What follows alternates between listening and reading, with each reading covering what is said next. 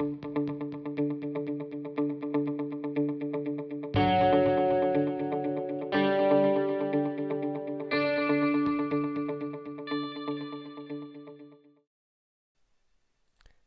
and welcome back to our webcast series on the topic of perspective. In this video we're going to look at what to do if we have an object where no original edge of the object is resting on the picture plane. So in all the previous examples that we've seen so far, we've always had at least one face or one edge of the object on the picture plane, which would present itself as a true length or true shape in our perspective image. So that always gives us a starting point to begin our question with. So in this question we're going to look at what happens if we have an object like this one here where there is no corner or no face on the picture plane to start with. You can see here we have our 2D version, here we have our 3D version, and again each corner away from the picture plane. Now from our previous examples we know that if there is no existing corner on the picture plane, that means that none of our edges are going to appear true length. If the object is behind the picture plane, they're going to all appear smaller than what they actually are. If the object is in front of the picture plane, like so, all our edges are going to appear larger than what they truly are. So we're going to see how do we get a starting point, a true length line to start with. And how we do that is through what's known as a measuring post or a datum measuring post.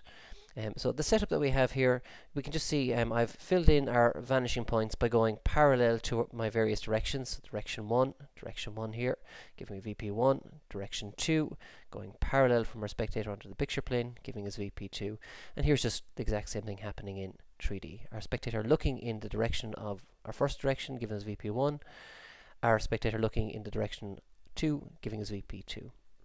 So that's the basic setup. So what we need now to do is establish a true length line to be able to begin drawing in our perspective image. How we do that is quite straightforward. We take a direction that we have a vanishing point for. So be it this direction here or this direction here. What we do is we continue our edges along until they actually meet the picture plane. So we extend on our lines until they meet the picture plane. So let's just see that in action. Here we can see we're taking this edge here, we're moving it along.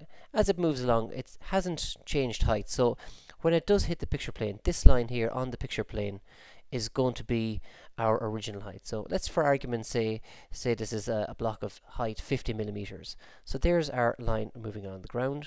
You can see there he is at height 0. There's our height 50 transferring along. So this is height 50. So what we actually see on the picture plane here is the true height.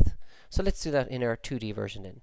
We continue on like so until we have our point here on the picture plane. So that point there on the picture plane, we're able to project up, and this is our measuring post, or our datum measuring post. Datum is just another word for a reference. So this is our datum measuring post. So because this point here is on the picture plane, we can mark off any true dimension onto this line here. So let's do exactly that. We're able to mark off our height 0, which we have started with where it meets the ground line, and we're able to mark off our height here, so our 50 millimeters in this example. So that's our height, that's our reference here of our measuring post, like so. So at the moment that line there is a true length, but it's not where we want that measurement to be. We're here at the moment on the picture plane, and what we want to do is transfer that back across the piece so that we can find our corner point here to begin with, so the first corner of our object. Now when we're doing this, it's very important that when we place our datum point, that we place it in a position where we have a vanishing point to move it back to where we need it. There's no point in randomly placing it. Unless you have a vanishing point moving you back to where you need to be, it won't work. So in this case, if I want to go from here and transfer my height back across to here, so in 3D from here back across to here, well, I need to move in this direction. So following my vanishing points, that means I have to go back to vanishing point 1. So that's exactly what I do. I take my height 50 back to vanishing point 1, and there's my height 50 going all the way back in this direction here. Same way with our height 0 going back in this direction. So all we need to do then is we have our distances going back like that, or we have our direction of our height 50, so that takes care of the height. Now we just need to find the position of our corner here. So we're able to take him down like so to the spectator, and we're across the picture plane, we're to bring it up, and you can see there's our height 0, there's our height 50, and that gives us our first corner.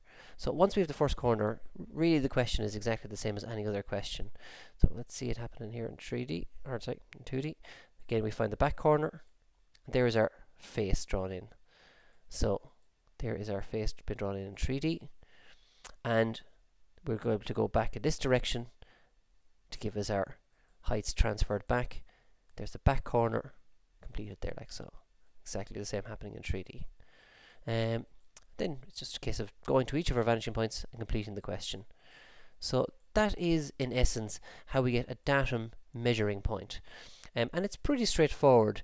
Now we're not limited by just going in this one direction here. As long as you have a vanishing point that can move you in a specific direction, you can put your measuring post anywhere you want as long as you have that vanishing point. So just to give it that example, if I wanted to create my datum point by extending this line here, well, I do have a vanishing point that moves in that direction. That would be VP2.